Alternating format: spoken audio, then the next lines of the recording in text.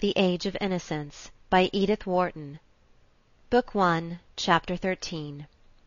It was a crowded night at Wallack's Theatre.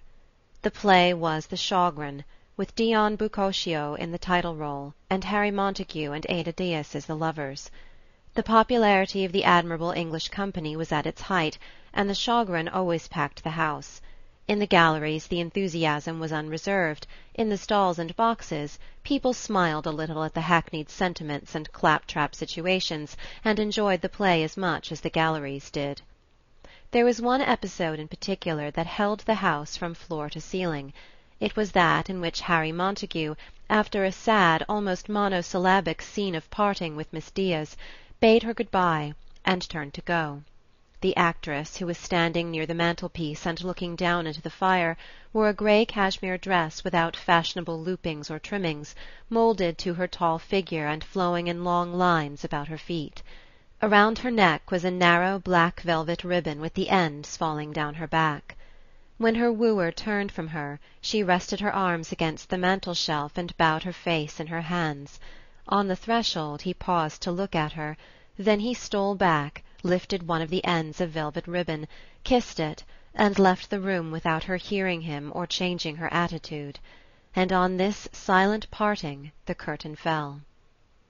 It was always for the sake of that particular scene that Newland Archer went to see The Shaughraun. He thought the adieu of Montague and Ada Diaz as fine as anything he had ever seen Croizette and Bresson do in Paris, or Madge Robertson and Kendall in London. In its reticence, its dumb sorrow, it moved him more than the most famous histrionic outpourings. On the evening in question the little scene acquired an added poignancy by reminding him, he could not have said why, of his leave-taking from Madame Olenska after their confidential talk a week or 10 days earlier. It would have been as difficult to discover any resemblance between the two situations as between the appearance of the persons concerned. Newland Archer could not pretend to anything approaching the young English actor's romantic good looks, and Miss Diaz was a tall red-haired woman of monumental build, whose pale and pleasantly ugly face was utterly unlike Ellen Olenska's vivid countenance. Nor were Archer and Madame Olenska two lovers parting in heartbroken silence. They were client and lawyer separating after a talk which had given the lawyer the worst possible impression of the client's case. Wherein, then, lay the resemblance that made the young man's heart beat with a kind of retrospective excitement? It seemed to be in Madame Olenska's mysterious faculty of suggesting tragic and moving possibilities outside the daily run of experience. She had hardly ever said a word to him to produce this impression, but it was a part of her, either a projection of her mysterious and outlandish background, or of something inherently dramatic, passionate, and unusual in herself. Archer had always been inclined to think that chance and circumstance played a small part in shaping people's lots compared with their innate tendency to have things happen to them. This tendency he had felt from the first in Madame Olenska. The quiet, almost passive young woman struck him as exactly the kind of person to whom things were bound to happen, no matter how much she shrank from them and went out of her way to avoid them. The exciting fact was her having lived in an atmosphere so thick with drama that her own tendency to provoke it had apparently passed unperceived. It was precisely the odd absence of surprise in her that gave him the sense of her having been plucked out of a very maelstrom. The things she took for granted gave the measure of those she had rebelled against. Archer had left her with the conviction that Count Olenski's accusation was not unfounded. The mysterious person who figured in his wife's past as the secretary had probably not been unrewarded for his share in her escape. The conditions from which she had fled were intolerable, past speaking of, past believing. She was young, she was frightened, she was desperate. What more natural than that she should be grateful to her rescuer? The pity was that her gratitude put her, in the law's eyes and the world's, on a par with her abominable husband. Archer had made her understand this, as he was bound to do. He had also made her understand that simple-hearted, kindly New York, on whose larger charity she had apparently counted, was precisely the place where she could least hope for indulgence. To have to make this fact plain to her, and to witness her resigned acceptance of it, had been intolerably painful to him. he felt himself drawn to her by obscure feelings of jealousy and pity, as if her dumbly confessed error had put her at his mercy, humbling yet endearing her. He was glad it was to him she had revealed her secret, rather than to the cold scrutiny of Mr. Letterblair or the embarrassed gaze of her family. He immediately took it upon himself to assure them both that she had given up her idea of seeking a divorce, basing her decision on the fact that she had understood the uselessness of the proceeding, and with infinite relief they had all turned their eyes from the unpleasantness she had spared them. "I was sure Newland would manage it," Mrs. Welland had said proudly of her future son-in-law, and old Mrs. Mingott, who had summoned him for a confidential interview, had congratulated him on his cleverness, and added impatiently, "Silly goose! I told her myself what nonsense it was, wanting to pass herself off as Ellen Mingott and an old maid when she has the good luck to be a married woman and a countess." These incidents had made the memory of his last talk with Madame Olenska so vivid to the young man that as the curtain fell on the parting of the two actors his eyes filled with tears, and he stood up to leave the theatre.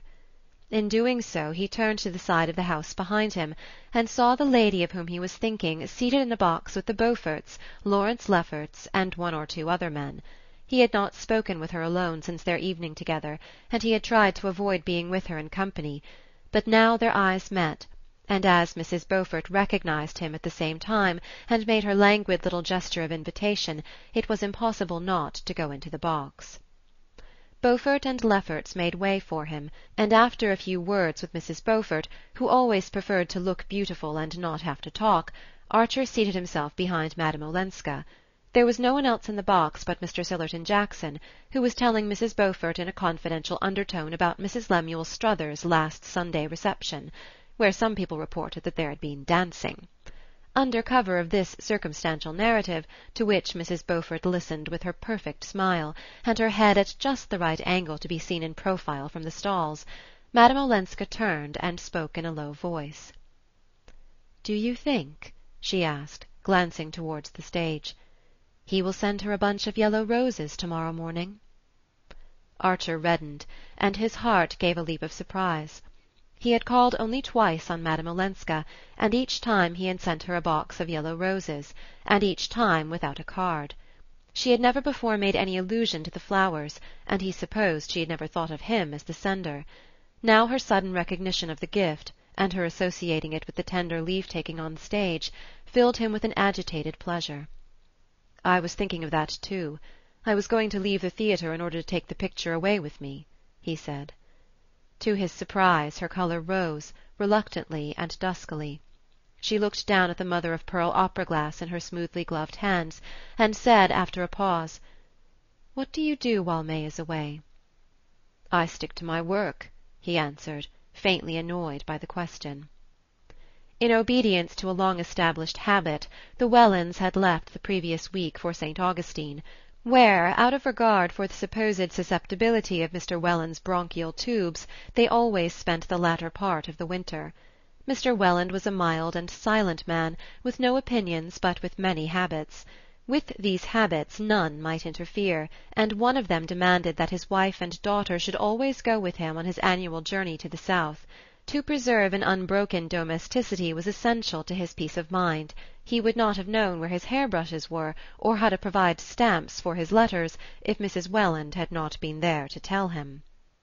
As all the members of the family adored each other, and as Mr. Welland was the central object of their idolatry, it never occurred to his wife and May to let him go to St. Augustine alone, and his sons, who were both in the law, could not leave New York during the winter, always joined him for Easter and travelled back with him. It was impossible for Archer to discuss the necessity of May's accompanying her father. The reputation of the Mingotts' family physician was largely based on the attack of pneumonia which Mr. Welland had never had, and his insistence on St. Augustine was therefore inflexible. Originally it had been intended that May's engagement should not be announced till her return from Florida, and the fact that it had been made known sooner could not be expected to alter Mr. Welland's plans. Archer would have liked to join the travellers and have a few weeks of sunshine and boating with his betrothed, but he too was bound by custom and conventions. Little arduous as his professional duties were, he would have been convicted of frivolity by the whole Mingott clan if he had suggested asking for a holiday in mid-winter, and he accepted May's departure with the resignation which he perceived would have to be one of the principal constituents of married life. He was conscious that Madame Olenska was looking at him under lowered lids. "I have done what you wished, what you advised," she said abruptly. "Ah, I'm glad," he returned, embarrassed by her broaching the subject at such a moment. "I understand that you are right," she went on a little breathlessly. "But sometimes life is difficult, perplexing." "I know." "And I wanted to tell you that I do feel you were right, and that I'm grateful to you," she ended, lifting her opera-glass quickly to her eyes as the door of the box opened and Beaufort's resonant voice broke in on them. Archer stood up and left the box and the theatre. Only the day before he had received a letter from May Welland, in which, with characteristic candour, she had asked him to be kind to Ellen in their absence.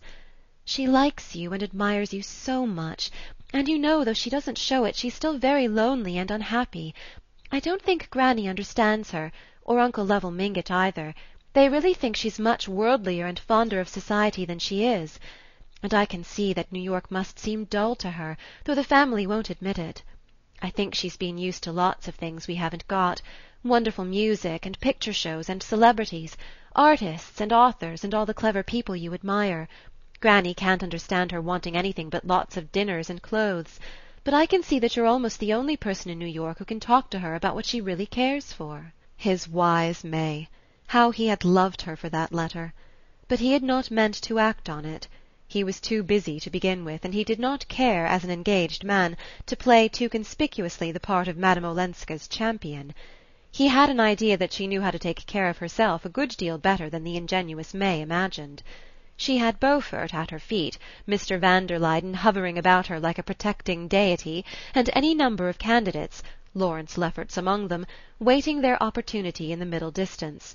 Yet he never saw her or exchanged a word with her without feeling that, after all, May's ingenuousness almost amounted to a gift of divination. Ellen Olenska was lonely, and she was unhappy. End of chapter 13.